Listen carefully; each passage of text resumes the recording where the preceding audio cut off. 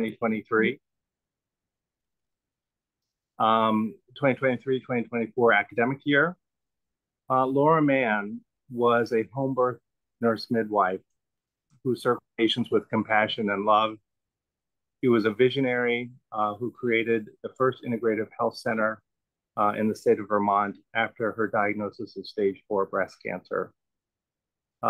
We honor her legacy through the Endowed Laura Mann Lecture Series. Each year, 3 distinguished integrative healthcare leaders are invited to share best practices, the latest research and innovations in the field. And today, we're very excited to have Dr. Ben Kligler with us. Ben has been a trusted colleague over many years. He was involved in commenting on our initial plans for the comprehensive pain program. He is director of the Office of Patient-Centered Care and Culture Transformation at the Veterans Administration. In that role, he is charged with advancing a whole health care model for the Veteran Administration's 6.2 million patients. I think that's right, Ben.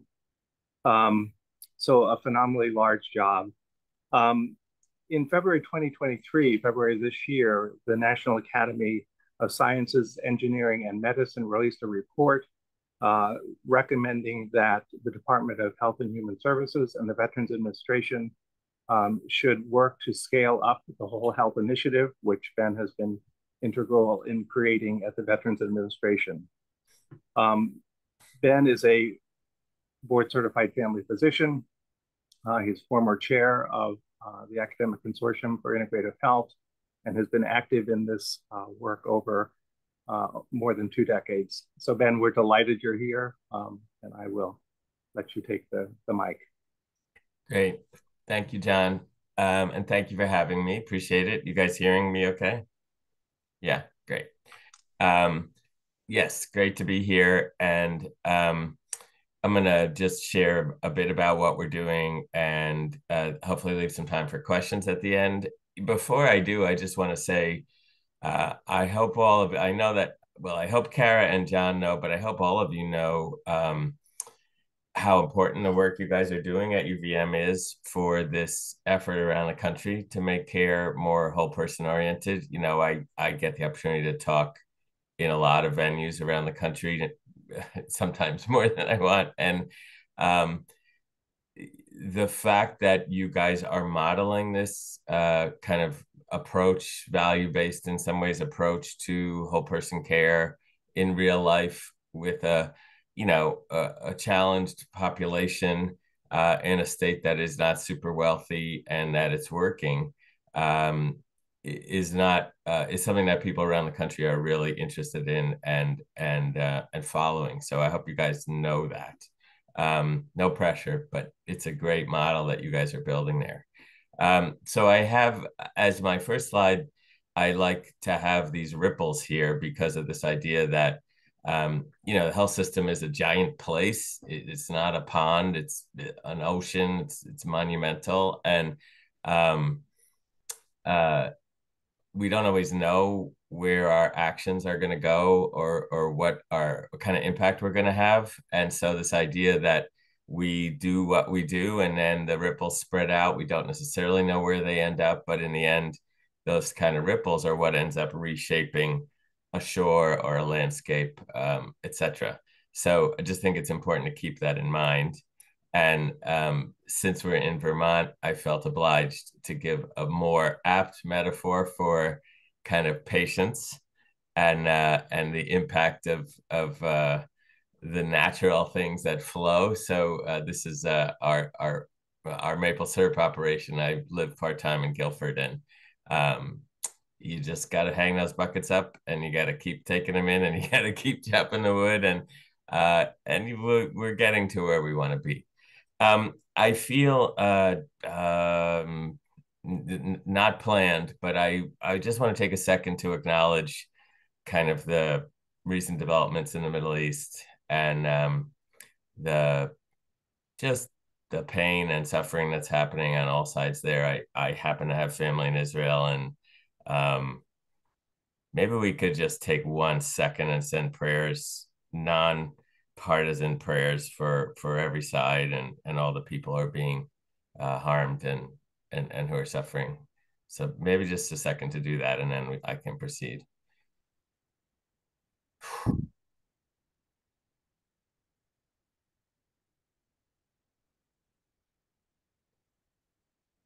Great, thank you. I didn't feel like I could really focus without doing that. And hopefully the same metaphor of we do what we do every day, and at some point maybe all those ripples translate into change. Hopefully that applies in the Middle East and elsewhere in the world too. So as John mentioned, the VA is a large system. It's a 140 VA medical centers. Closest to you guys is in White River. It's about 1,000 plus outpatient facilities. There's one in Burlington, and 400,000 now staff, and 6.2 million or so actively sort of participating veterans, and then I think a total of 9 million plus enrolled in some fashion. So it's a big system, and it's a great opportunity to kind of try to elevate this approach, which is similar to what you all are doing in the model that Integrative Health is doing at UVM, but kind of elevate it to a system-wide level. So this is our definition of whole health. There are lots of definitions out there. This is the one that we've crafted really kind of specific to the VA. People are going to, now that whole health has become kind of a bit of a buzzword, people are going to be defining it in a lot of different ways. But in the center of it is this idea of moving beyond what's the matter with you as the focus of our work with people that are a very effective and really in some ways wonderful healthcare system, which has been for the most part very disease oriented, in the sense that even when we go to prevention, we look at things like flu shots and prevention of specific diseases, and we're really talking about widening the aperture, going bigger, thinking about the whole person in every setting, and then beyond that, even just thinking about putting the whole person really in the driver's seat of the care. And I think the most important words in this definition are those two bolded words, empowers and equips, because that is really, we like to use this phrase, changing the conversation, to describe what we're doing. And that really is at the core of what we're doing, because that has not been the primary function of our healthcare system, to empower and equip. It's been diagnose, treat, fix, eradicate where we can. And it just hasn't had kind of the primary focus on what's important to the person. That is where we're really starting in VA. I'll spend a minute on this slide because this is kind of very dense, but also I think important to kind of get a big picture of. So the whole health system, which this is a diagram of, is the delivery model that we're putting forward for advancing whole health across the country. It has three parts. The pathway, which is that green circle at the top, is actually, we call it a non-clinical component. So it doesn't involve doctors, nurses, pharmacists. It involves a fellow veteran generally, although it doesn't have to be a fellow veteran, but a fellow person, a peer, who has been trained as a facilitator. And the idea of that circle is that that's a place where a veteran can have this conversation that's been missing from conventional healthcare. What's important to you in your life right now? What matters to you?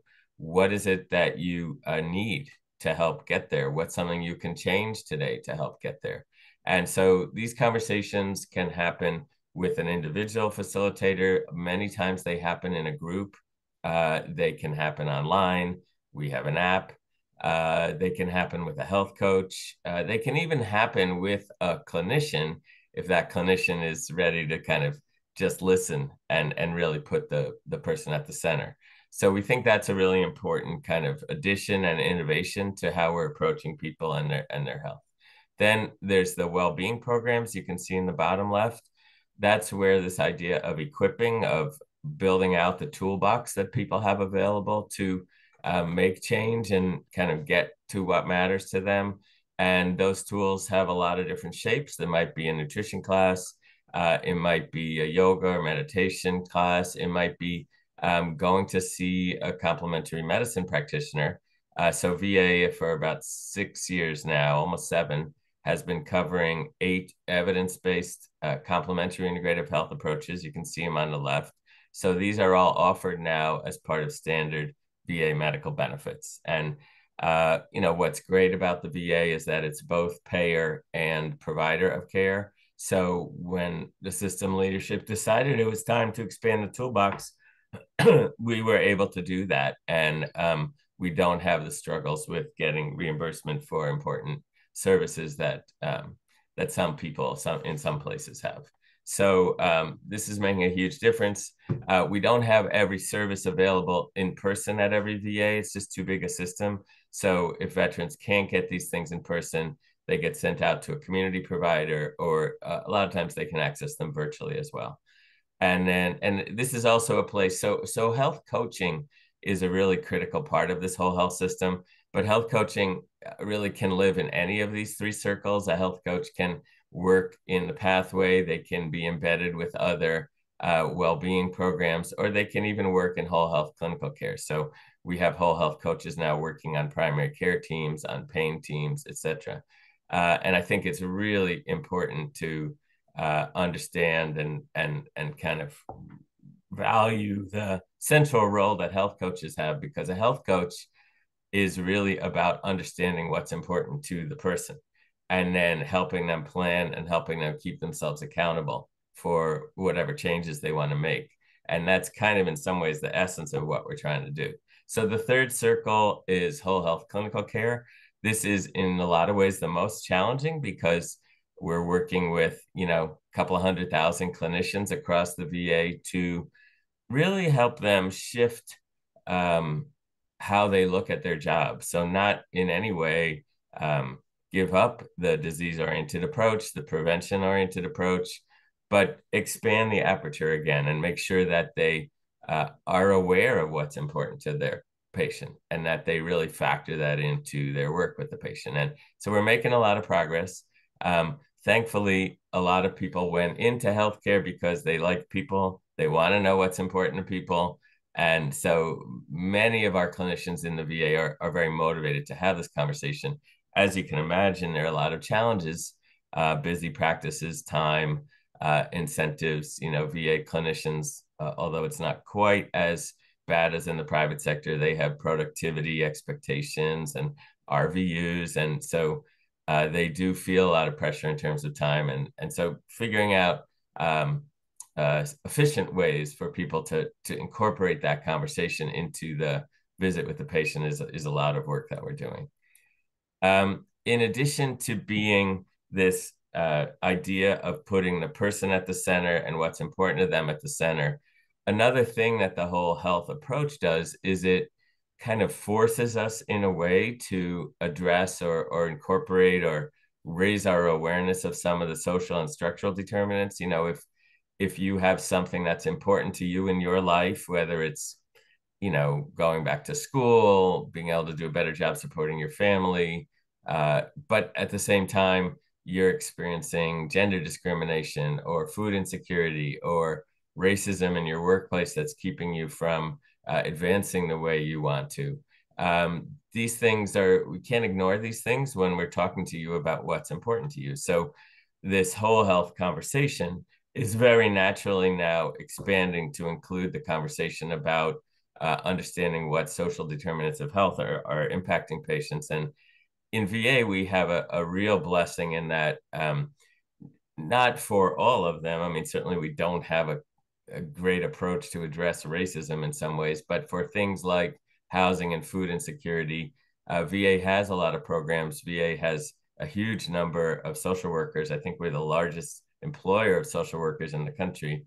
17,000, I think, is the number. So we have an infrastructure that's aimed at being able to help address a lot of these things. So this is a really natural evolution of how whole health is looked at in the VA, and I think it's really fantastic. It's not the only avenue, obviously, through which people are addressing social determinants. I mean, there are many, but the idea that it's such a natural fit, I think, is really great and helping us move forward. So let me shift and talk about kind of what does this look like in the VA. This is our Undersecretary of Health, Sharif El-Nahal. He's the boss of the VHA, reports up to the Secretary of the VA, who's at the cabinet level.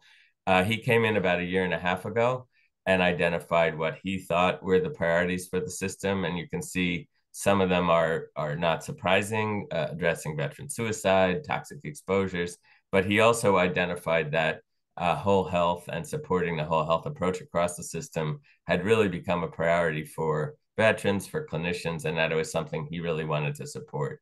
And this has been huge in terms of facilitating our ability to spread it across the system.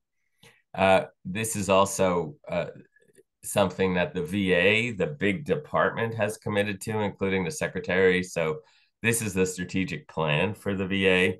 Now, you may think, oh, big deal, strategic plan. It's another, spiral bound notebook that lands on somebody's shelf and it's the government. But the thing about this is that what's in the strategic plan, if you're a government agency, is what you end up having to report out to in terms of performance to Congress, to the president, to Office of Management and Budget. It's what's ultimately looked at when they make new budgets. So how did you do in making progress towards what you identified as strategic priorities? So it ends up being really important for a federal agency. And so good news that whole health is explicitly called out as something that VA is committed to in the strategic plan. This is just a snapshot. I'm sorry, this graph, I have to get it updated for this last fiscal year, but this is just to give you a picture of the growth over the past few years. And what you can see is whole health is growing and growing and growing. Now, oh my goodness, this is a really old graph. Oh no, sorry, I was hiding the last column. You can see that we've really had an amazing jump in the last year. In FY22, we go in fiscal years, 1,009,000 veterans had some contact with whole health. And in this year, and I have a new number as of the end of the year, end of September, we were up above 1.6 million veterans. Now, not all these people obviously are having a meaningful, enduring change in how they look at their healthcare. A lot of these people, oh, I took a yoga class. Oh, I had one conversation with somebody on my healthcare team, but they've really gone on to continue in the traditional kind of system. And there's nothing wrong with that. We do not in any way expect that every person using the system is going to want this approach. Some people are very comfortable with sort of a more conventional relationship with their healthcare team. I show up, I get my prescriptions, I get my referrals, I go home, thank you very much. And of course, that's fine. And of course, the whole idea of whole health being about you is that the relationship that you want with your healthcare system and your healthcare team is the guiding principle. So I don't want to give the impression that this means every veteran is doing some big whole health thing. But what it does mean is that 26 or 7% of veterans have now had an explicit kind of invitation to join some of the whole health services. And that's huge because scaling something in a system like the VA is very challenging all over the country.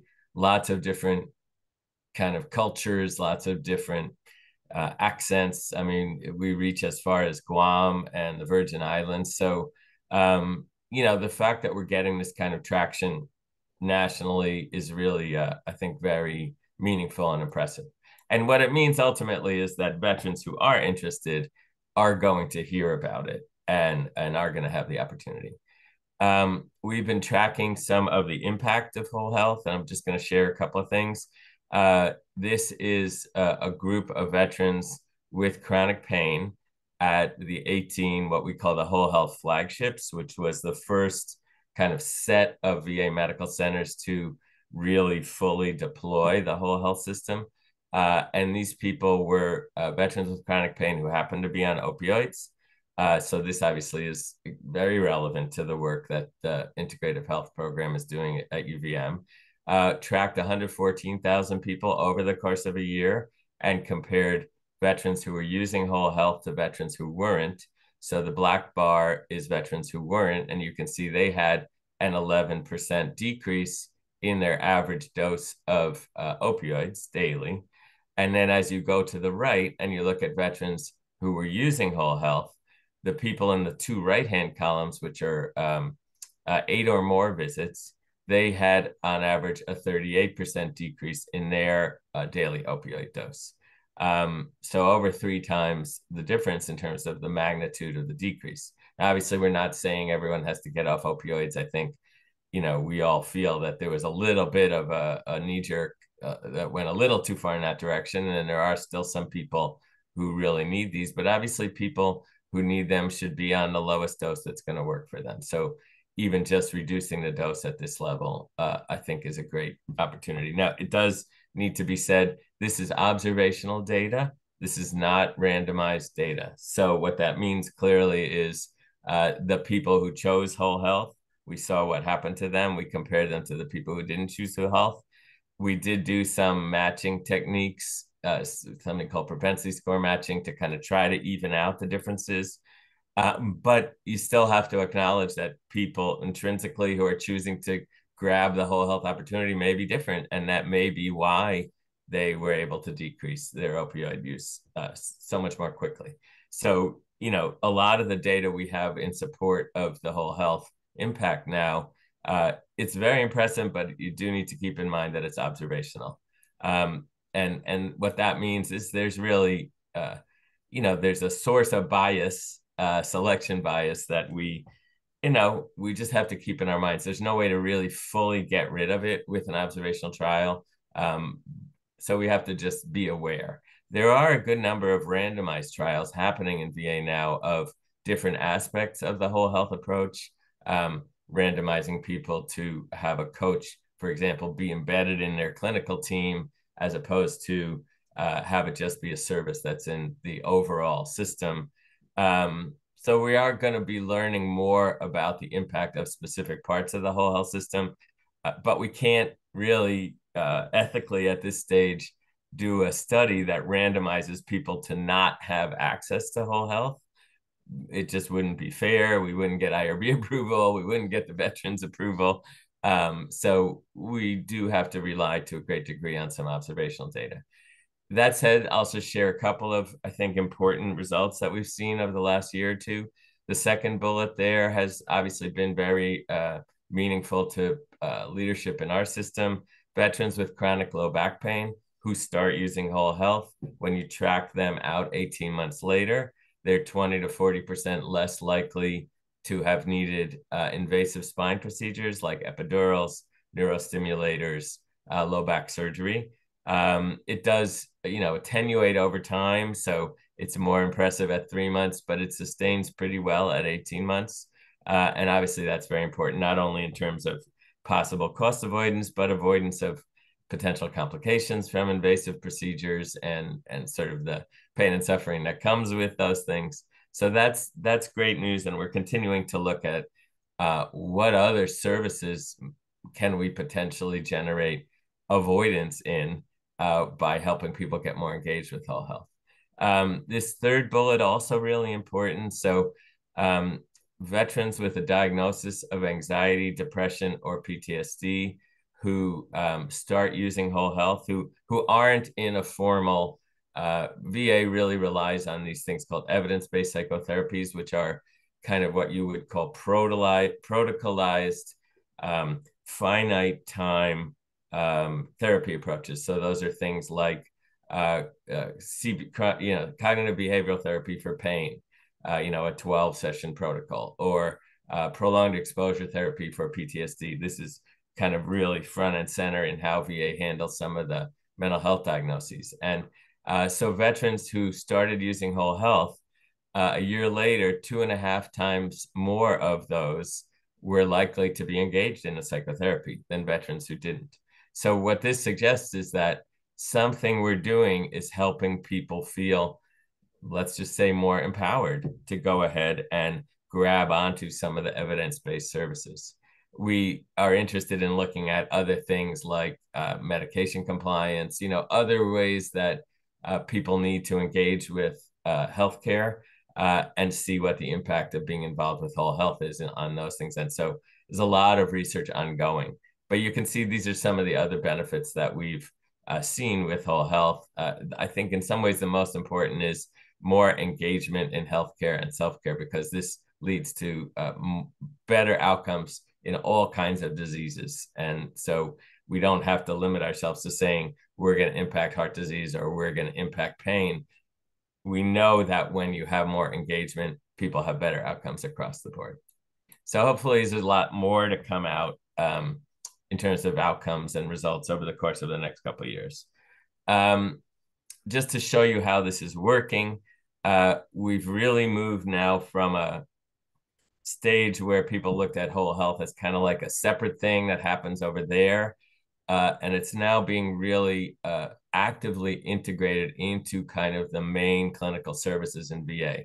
So in mental health, this is the way they now describe their approach to care. They call it the STEP mental health continuum. And you can see kind of it goes from, okay, you have a mental health problem. Can you deal with it in your own family, in your life?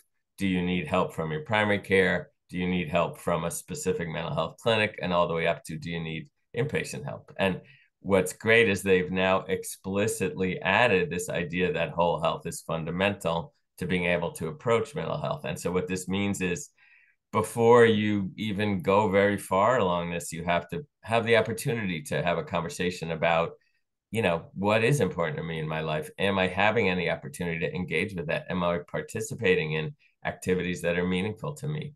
And I think that's really powerful, that this is how mental health is now defining their strategy. It takes it beyond just, we're taking a clinical disease-oriented approach. I mean, all this stuff happens before there's even a diagnosis. So I think this is a very powerful shift in how some of the clinical services are looking at whole health.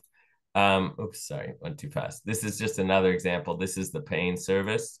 This is their step care model. So this is the national kind of approach to pain. And you can see when you look at their first two steps, which are similar to mental health, what can you do for yourself in the community with your family? And then what can you do with your primary care team? You can see that the whole health approach and the complementary integrative health services are just integrated here, considered just part of what needs to happen, along with pharmacy management, occupational therapy, PT. You can see things like battlefield acupuncture, whole health coaches. And one thing I love is here in the foundational level, engagement in meaningful activities. So you're a person with chronic pain. Before we even think about medication or procedures, have we had a conversation with you about what's important in your life, and are you getting connected with that? And I just really love that this is now kind of the formal recommendation. Now, this doesn't mean that interventional pain docs across the VA are miraculously transformed and having, putting away their needle and not taking it out before they talk to the veteran about what's important. I just want to be clear, it doesn't mean that. But again, it means that the chances that somebody's going to encounter an opportunity to explore this before they're pulled fully into kind of the more high-tech and procedure-oriented medicine, it's just that much more likely now, which I think is great. So this is something we talk about a lot. We're measuring encounters and how many unique veterans have been touched by whole health somehow. And that's because our healthcare system is very oriented towards, counting things, counting encounters. And VA is not immune to that. It's very important to our leadership, and it's important to Congress. We need to be able to show that more and more veterans are using this to keep demonstrating how important it is that the system and the government and Congress that we continue to be supported. But then there's this other dimension, which is, it's not just about counting the numbers. It's about trying to understand what difference we're having for individual people. And so you go back to what is the essence of what we're trying to do? And this slide really captures it to some degree. So this shows that, and some of you may have seen this before, people with a low sense of purpose in life at age 50 in particular, have 2.5 times the risk of early mortality compared to people with a high purpose in life. This is not just about suicide or depression. This is about what would normally be considered medical outcomes as well, cardiovascular health, etc. So somehow having a sense of purpose in life leads to longer life. And you may think, well, that's intuitive, etc. But when you look at the magnitude of this 2.5 times, that's like, what is the impact of smoking 3/4 of a pack a day? Or what's the impact of obesity? Or, this is a huge impact in terms of risk. But ask yourselves the question, have you ever asked one of your patients, how are you doing connecting with what's important to you in your life right now? Or what is giving your life meaning and purpose right now? We don't ask. And we don't ask because we haven't thought it was part of our job. And also we haven't known what we would do, I think, if we get an answer that, no, I don't have much purpose at this point. So we're ignoring this huge contributor to mortality and quality of life and morbidity because we haven't known how to deal with it. And so a lot of what we're trying to do with whole health is create a system that actually can begin to help address that risk factor. So one of the things we're doing, which to me I think is both one of the most important things and one of the most difficult things, and one of the things that I hope you guys maybe can do in your as you expand the program in Vermont, we're trying to make routine measurement of what we're calling well-being, but you could call whole person health, but you could call it a lot of different things. We're trying to make this part of sort of just day-to-day routine workflow. This is one of the things the system does. We have to check your blood pressure. We have to ask you about smoking. We're going to have to do your well-being screen. And so what this does is meant for use in clinical care. It's a validated measure. And we ask the person to consider most important things they're doing in their life or would like to do. Maybe it's their job, managing their health, leisure time, and think back over the last month and rate on a 0 to 10 scale. Are you fully satisfied? Are you regularly involved? Are you functioning your best? And the reason this has 3 different dimensions is just asking if you're satisfied, it doesn't capture kind of what's going on underneath. So you really have to go down and find out about functioning and engagement. So this question is now in the VA electronic medical record. It's been piloted in a bunch of medical centers. It's being used on a relatively small scale still right now. But the idea is if we can get this measure into widespread clinical use, it does 2 things. Number one, it has kind of a forcing function of somebody's going to ask you when you show up for an appointment at least a couple times a year, hey, what's important to you in your life right now? And tell us how you're doing like that with that. So it's going to push the conversation in a direction that we're looking for.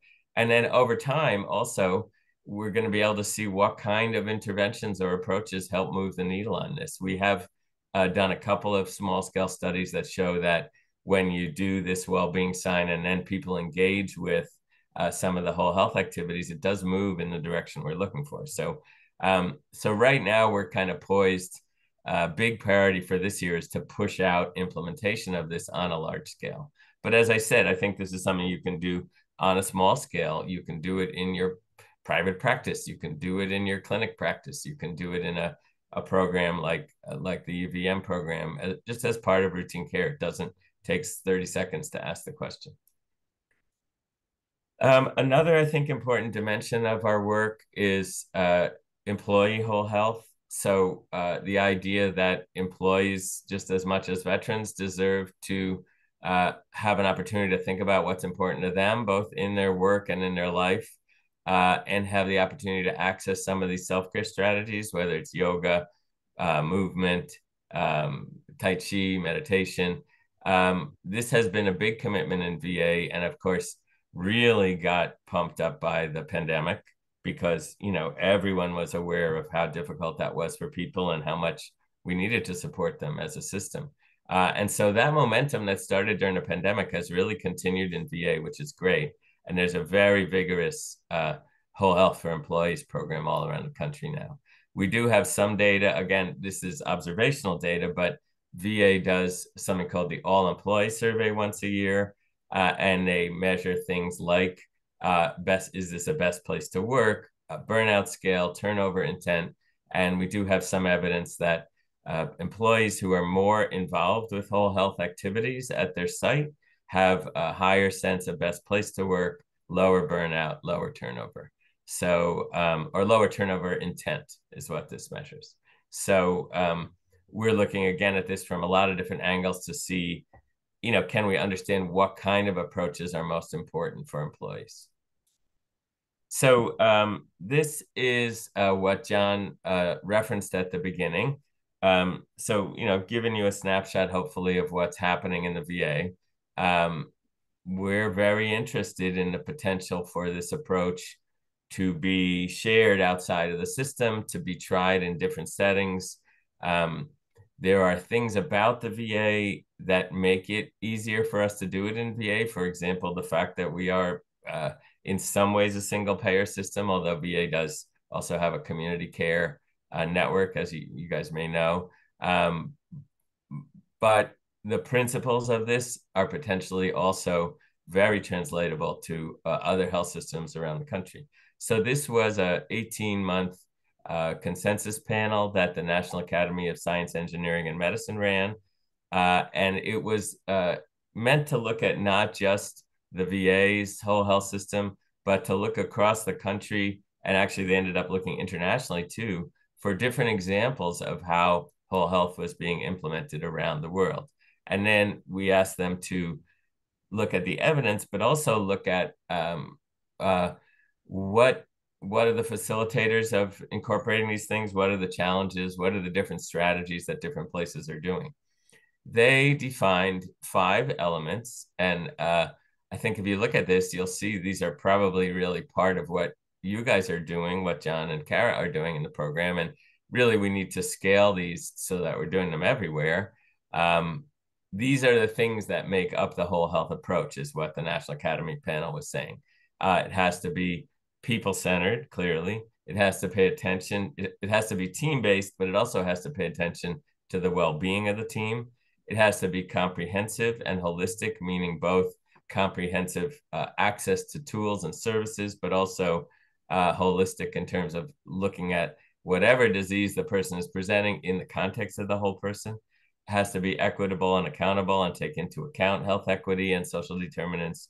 And it has to be upstream focused and ideally even involve reaching out beyond the walls of the healthcare system, before people develop those chronic problems. And what they did, which I think was brilliant, was rather than only look, so when you have a National Academy of Medicine panel, they do a ton of systematic reviews looking at the evidence regarding whatever the question is they're being asked to address. So they looked at the evidence for this entire whole health system approach, like what we're doing in VA, but they actually looked at the published evidence for each of those individual foundational components. And that's where you find tons of research and tons of positive outcomes. So, looking at research on healthcare programs that incorporate equity or that specifically focus on team well-being. And you see all kinds of things ranging from better patient experience, reduced ED usage, reduced maternal mortality, and improved team well-being, et cetera. And so the idea is if these are the benefits that we see even from the individual components, that when we put these together into a system, however we manage to do that, we're going to see synergy and additive benefits. These were the conclusions. This top conclusion, I think, is the most powerful. Whole health is a common good that benefits everybody. Scaling and spreading is critical, but also difficult and requires a real shift in mindset, right? And so they were honest about the challenge of that. What I will say is they've done briefings, and I've been at quite a number of them for quite a wide range of folks in government, from the Surgeon General's office to Medicare to HRSA to some congressional committees.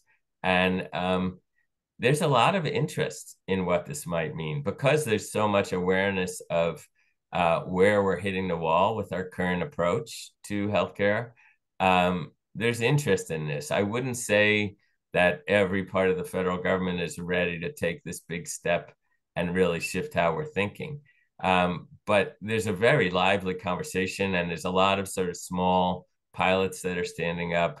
Medicare is having a really interesting conversation about what would they have to measure as a performance metric or a requirement in order to be able to say that we're actually making an impact in this. So lots of interesting conversations happening as a consequence of this report.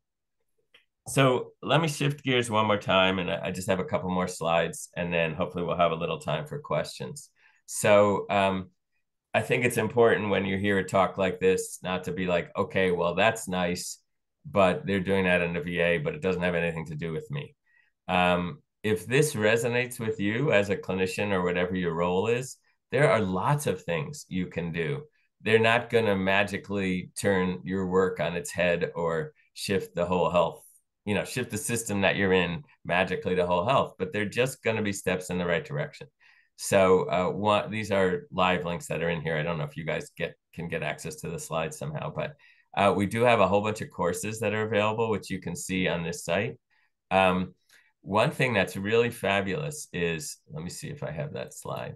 Yeah, so during the pandemic, we got asked by VA leadership, a lot of veterans now, we've gotten them connected with Tai Chi and yoga, meditation, and how are you going to make sure they continue to have access during the pandemic?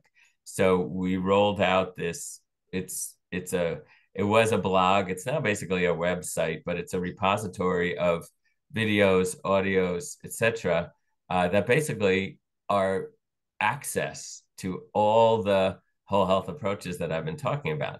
These are 3 minutes, probably is the shortest. Some of them are up to 15 or 18 minutes, but there are now, that 141 is out of date. There are over 160 of them now.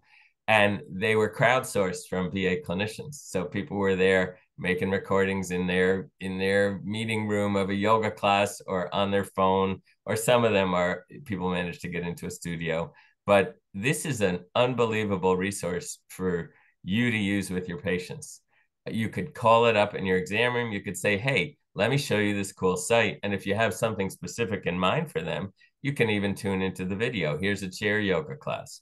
Here's an acupressure video that teaches you how to do acupressure points on yourself or on a family member. There's a whole bunch of these acupressure ones, and these are some of the best ones on there. So, the idea is, we talk about, we know that complementary integrative health, whole health, it has benefits, it's good for pain management, good for stress, but no, it's not covered. We can't really reach out for it.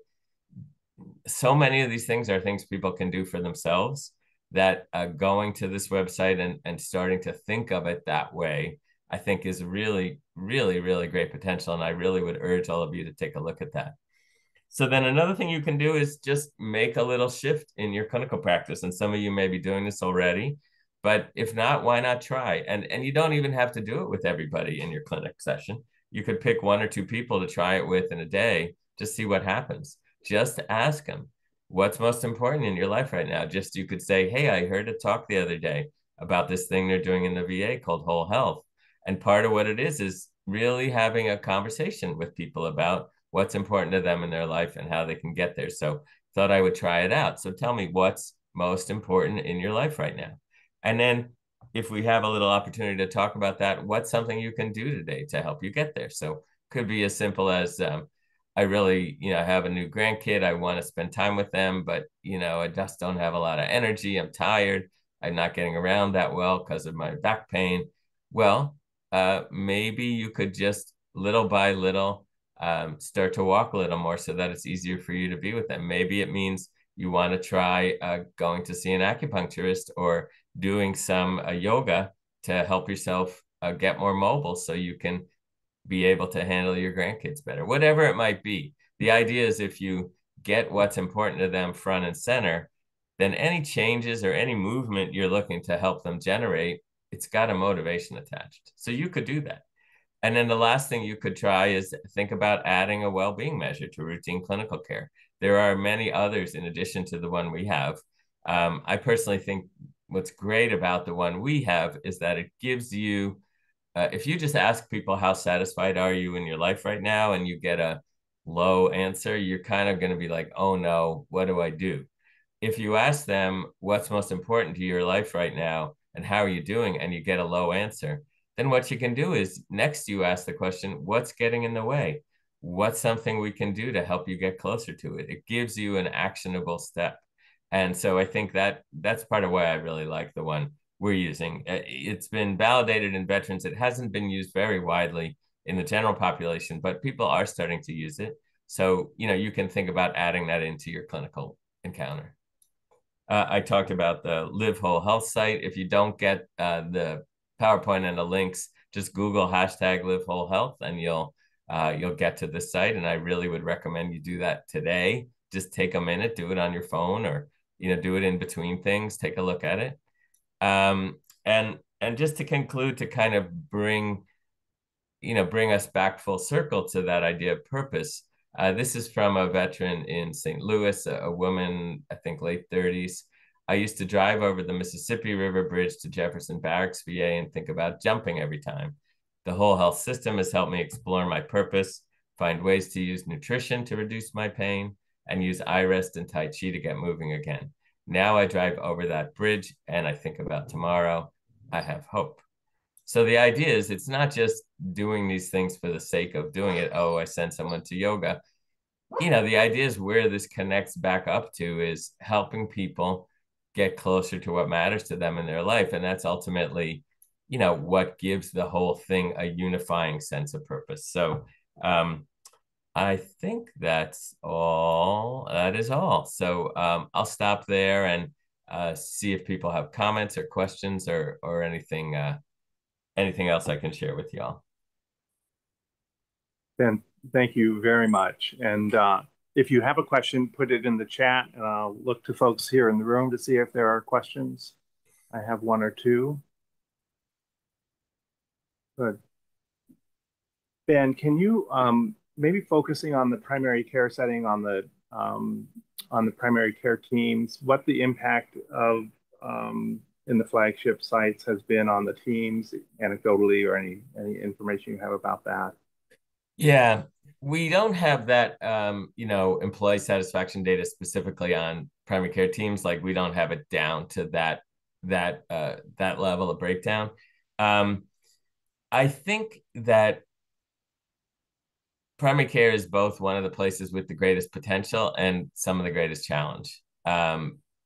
There's so many, at least in the VA, there's so many clinical reminders. I know it's not just in the VA, but sometimes people feel like they can't even talk to the patient about anything because they're so busy checking off that they did the colonoscopy referral and they screened for, a million different things and they checked all the boxes. So I think on one level, some primary care folks look at this and say, this is impossible for me as the clinician to be primarily responsible. So I think the places where it's had a really positive impact are places where they've gotten health coaches who are either embedded or in some way connected to primary care. And they can kind of help with some of those conversations, and they can talk to the veteran about what matters. They can put it in the chart, and then it becomes something the primary care doc can just pick up and use in their practice. I will say one other thing that where it has been a great boon, a lot of primary care docs have learned how to do battlefield acupuncture, which is this very quick 5 needles in each ear acupuncture technique that is used for pain. It's also now really used for stress and a lot of other things. So I think what that has really helped a good number of primary care docs, because even though it takes an extra few minutes, so you put the needles in, you have somebody sit for a while, you check on them and you send them home because the needles actually stay in for a few days.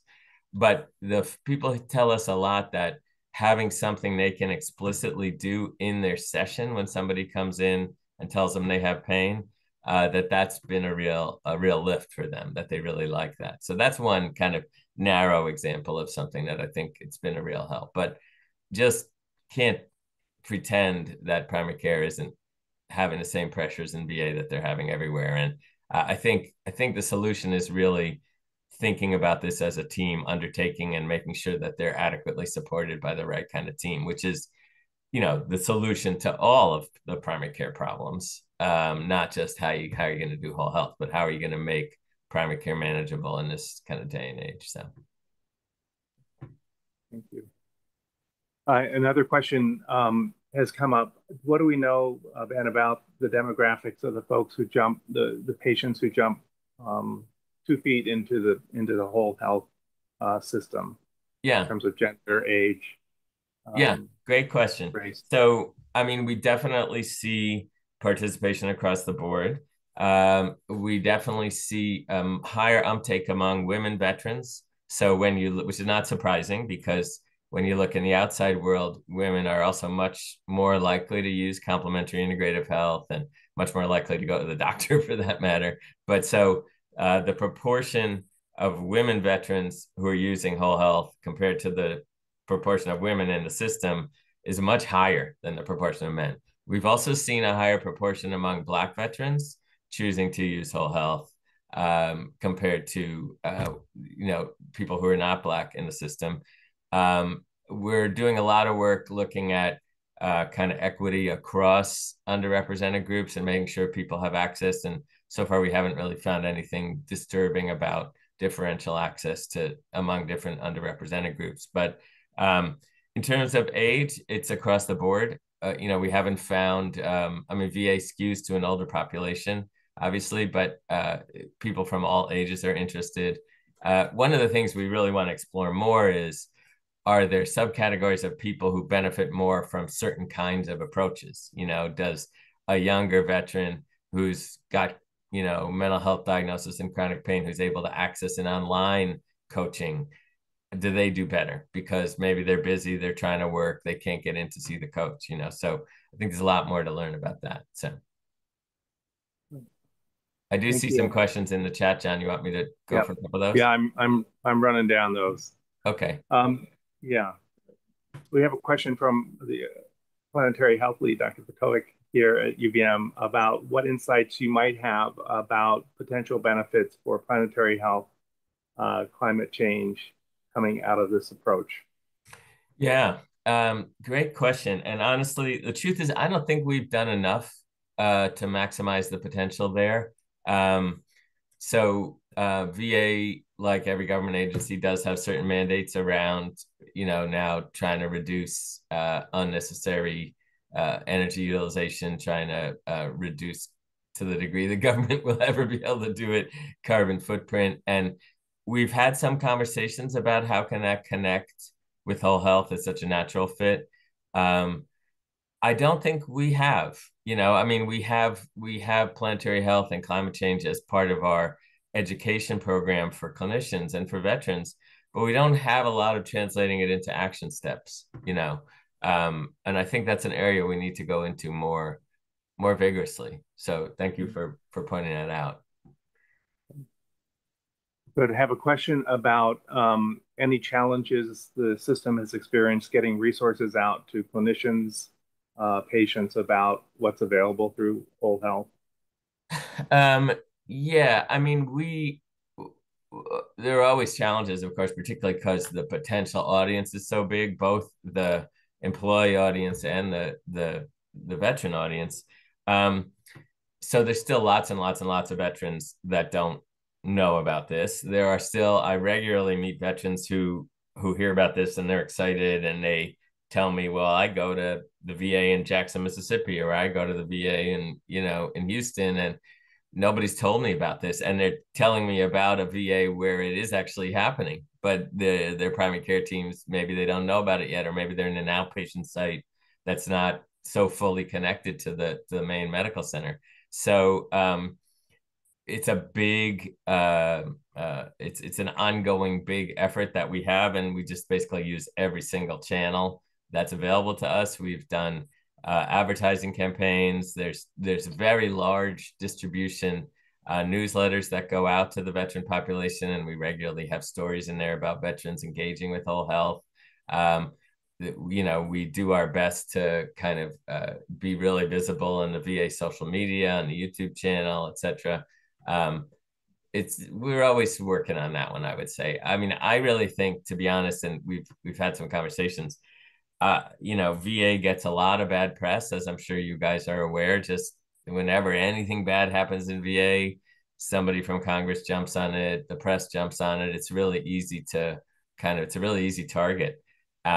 And I don't think personally VA does quite a good enough job marketing its good news and its good news stories. And so we've been just working and talking a lot about how wouldn't it be possible to actually advertise this public service campaign? I mean, if you look at what the armed services do for recruiting, look at those Army ads or be the best you can be, clearly they know what they're doing. And I wish we could get VA to do something similar, because I think it would bring in a lot of veterans who maybe are looking at the VA and saying, oh, I don't know if that's for me. But it's hard. There's a little bit of a culture of we just wait until something bad happens and then we defend ourselves, as opposed to we're out there telling people what's kind of amazing and unusual about the VA. So I think a lot of work there. Yeah. I wonder if the Army would notice if you just adopted that, be the best you can be. Yeah, great idea. Yeah, yeah. Hey, just a comment about health coaches, which you have pointed out as being really important to the effort, Ben. And do they reside within the health teams, or are they an external referral, or what does that look like? Yeah, it's really variable in different places. So, for example, Vision 8, which is the Florida region, a couple of years ago decided to hire 200 health coaches across the whole system, and every health coach has 3 primary care teams that they're responsible for supporting, and so they're kind of right there, even right there physically a lot of the time. The pain program nationally has funded 30 VAs to hire a health coach onto their pain management team so that they're inside the team. And other places haven't done it that way. They're doing it by external referral, or some places, smaller VAs that can't necessarily hire everybody, sometimes are doing it by telehealth to another VA, that's sharing the services. So we kind of have to do it every which way that we can. I mean, I think our gut feeling is it's going to be better if they're integrated into the team. But I think the reality of limited resources also says we have to keep exploring other ways to do it too. The telecoaching, there is a couple of some really interesting qualitative so far studies of whole health coaching, finding really, really high acceptability for veterans. And in fact, some veterans prefer it. You're sitting in your living room talking to your coach. You don't have to drive and find a parking space. You feel comfortable. You feel comfortable with the privacy that nobody's overhearing you. But then we hear other people saying it's important to me to see them in person. So, but we've been really surprised by how much uptake and how much positive feedback we've gotten from veterans about remote coaching in particular. Other services obviously are less easily adapted, but yeah. Thank you. Thank you, Ben. And we just have a minute or two left, but just wanted to get to this question. Excellent presentation, very important questions, helping a person get closer to what matters in their life. Does the whole health approach extend to what matters at the end of life or after serious illness? Yes. Is there an end of life component? Yeah, great question. And that's when I can give you a definite yes. So social work has a very large advanced care planning initiative, and actually mostly it uses group settings, which is really interesting. And so we've done tons of kind of training and back and forth with them about how to incorporate whole health principles into that. Also, the VA is engaged with this initiative called the Age-Friendly Health System Initiative, which you're probably aware of, which is an Institute for Healthcare Improvement designation that you can get. And it's based on the 4 M's. What matters is one of them, and then mentation, medication, and mobility. So to be designated an age-friendly health system, you have to identify those 4 things. And obviously what matters is front and center. So right away, you have to have a goals of care situation if you want to get there. And there's a lot of momentum and pressure from geriatrics nationally for, local VAs and local, kind of the nursing home version in the VA to move forward so they can get that designation. So I think we're doing pretty well with that one. I would say not everybody, right. but we have we have avenues that really are getting more and more open to make that a natural integration, I would say. Thank you. I think, thank you very much, Ben. I think we are at time. Ben, thanks so much for an excellent presentation, really stimulating and thought-provoking. And thank you for your work on creating a new way to approach care that hopefully will help us do much better in terms of both health of the clinician team, the health team, but especially health of patients. So thank you very much for all of your work. Well, thank you. And I want to thank you guys again for what you're doing in Vermont, because I think in some ways, building the models that translate some of this into the big old private or non-governmental healthcare sector is some of the heaviest lift, and you guys are doing a great job with that. So thank you. Thank you. Take good care. Thank you all.